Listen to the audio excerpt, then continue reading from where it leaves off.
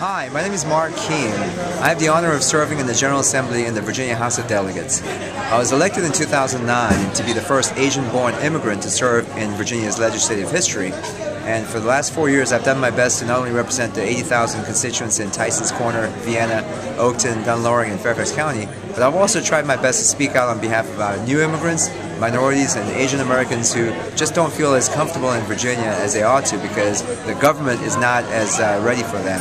And so I'm hoping that you will support me on November 5th, 2013 so I can continue to fight for you. Again, my name is Mark Keam. I'm a state delegate in Virginia House of Delegates, and I hope to have your support on November 5th.